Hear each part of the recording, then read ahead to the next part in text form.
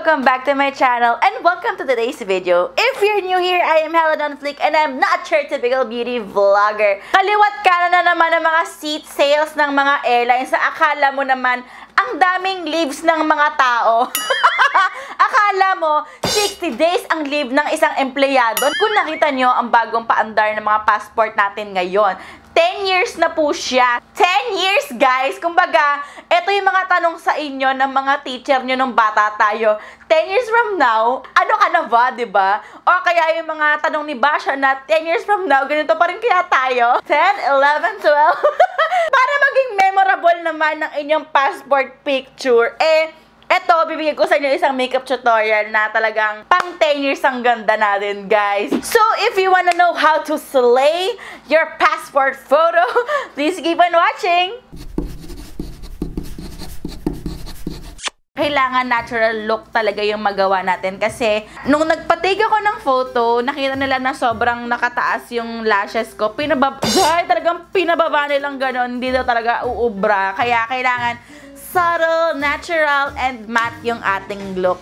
To start, maglalagay muna tayo ng ating primer na pampaliit ng pores. Kumbaga, pore minimizing. This primer has a soft matte finish. Lalagay natin siya sa areas na malalaki ang pores and also yung bumpy areas katulad ng nose. And then, gagamit lang ako ng facial mist para ma-prep yung skin ko. For my foundation naman, I'm using the Avon True Flawless Ultra Matte. So, this foundation is a cream to powder foundation. Ang texture niya, kapag in-apply mo siya, cream, but then it dries as a powder. So, ang maganda dyan, since kailangan nga super natural ng look natin when it comes to our passport photo, hindi ka na kailangan maglagay pa ng iba't ibang products to build up lang yung coverage sa face mo. Kasi, ito pa lang, nagda-dry na siya as powder, and then, medium to full coverage na siya. I really suggest na medium coverage lang tayo for this look kasi nga, pag nakita ng DFA na parang ang kapal ng makeup mo, girl, talagang papatanggal nila sa'yo. At least kung medium, medyo skin finish pa siya. So, gagamit ako ng damp na sponge. So, I'm using the shade Nude. Ngayon, medyo cream pa yung texture niya. Pero, hintay ka lang ng konti. Better na damp sponge yung gamitin natin for this particular look. Kasi, siya yung magbibigay ng medium coverage. Yun o, tinan nyo. Pinibuild ko lang yung product dito sa pimple area. Wala na siya.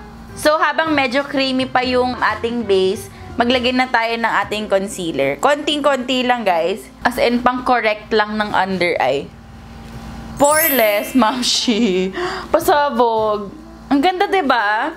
Kinis lang, ganon. Kaya niya mag-last hanggang 16 hours ng walang hulas, ganyan. So, super bongga kasi light na siya on the face, tapos long-lasting pa. So, naglagay lang din ako ng powder sa aking lids para hindi siya mag-crease. So, for the brows, super natural lang din. Medyo makapal na yung kilay ko. I-fill in ko na lang talaga ng konting-konti yung dito, guys. Kasi hindi tayo pwedeng maging on fleek brows. Tapos dito, maninibis na lang na strokes. 10 years mo nadalhin sa buhay mo yung kilay na gagawin mo ngayon. Kaya, go for your natural brows talaga. Kung yung trendy na styles ng kilay yung ginagawa nyo, paano pag in 10 years, hindi na siya uso, diba? Doon pa rin tayo sa natural brows. Nakikita nyo yung kilay natin.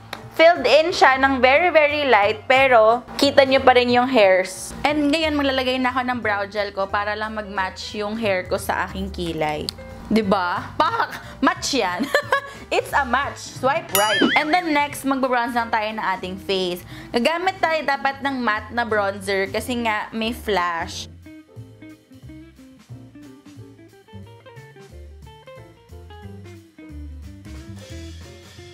And then, lightly contour yung nose. Super konti lang talaga yung ginamit kong product. And then, next, mag-a-add lang tayo ng blush ko. Hindi ako mag-drunk blush. Yung normal lang na pagba-blush. I-dust off nyo yung excess na powder para hindi nakakagulat yung amount ng blush na mailalagay sa cheeks. So, mag-spray lang ulit ako ng mist para maging skin finish yung ating makeup. To finish our look, I will be using a nude matte lipstick. Best na gumamit tayo ng nude lipstick kasi kailangan parang MLBB shade siya. So, hindi tayo pwede gumamit ng red, hindi tayo gumamit ng parang deep purple. I will be using the Avon True Color Perfectly Matte Nude Lipstick in the shade nude suede. Ganito yung kulay niya. Ang ganda. Kahit dinadab ko lang lipstick, ang intense ng color niya. Ang light niya sa lips, hindi siya yung super drying na matte na parang nakikita mo nagbibitak-bitak yung lips. Magaan siya sa lips and then ang comfortable niyang gamitin. Kung hindi niya masyadong gusto yung medyo pinkish, I suggest itong Marvelous Mocha. Ang ganda din ng color niya. And this True Color Perfectly Matte Nude Lipstick na line has 6 nude shades in total na perfect for every Pinay skin tone. So, nagsuot lang ako ng simple shirt for my photo kasi madalas yung mga damit ko mga malalalim. So, t-shirt lang ako na merong mataas-taas yung collar. Okay, matatanggal tayo ng accessories natin. Kasi bawal yung accessories. For the hair, ipapatak nila yung hair natin. So, ayan. Suklayin nyo na ng malala. Or, magdala na lang kayo ng brush bago kayo magpa-picture. So, bago kayo umalis for your appointment, practice na kayo kung paano kayo ngingiti. Kasi, bawal magpakita ng ngipin sa passport photo.